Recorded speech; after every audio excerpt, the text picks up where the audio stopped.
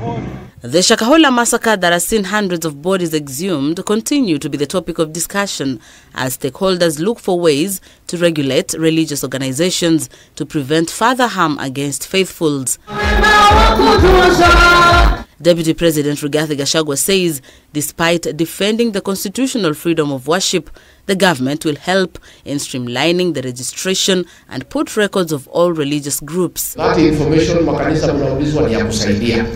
Tujue kanisa yako ni gani, imekuwa registered. We have a record so that as government tujue who is who. Because iko wengine sasa wakora wanashika Biblia wanatumia hiyo kutafuta pesa na kufanya maovu. The Deputy President made the remarks during the memorial service of John Njoroge Ndungu, father of Juja MP George Koimburi, at Full Gospel Church Matangi Kimbo in Kiambu County, insisting that the government has no intentions of fighting the church. Hakuna mtu wako na vita na kanisa. Hata kidogo. Ile iko watu wawili watatu kwa maelfu ya makasisi ambao ni wahalifu na wanatumia kanisa kutenda maovu.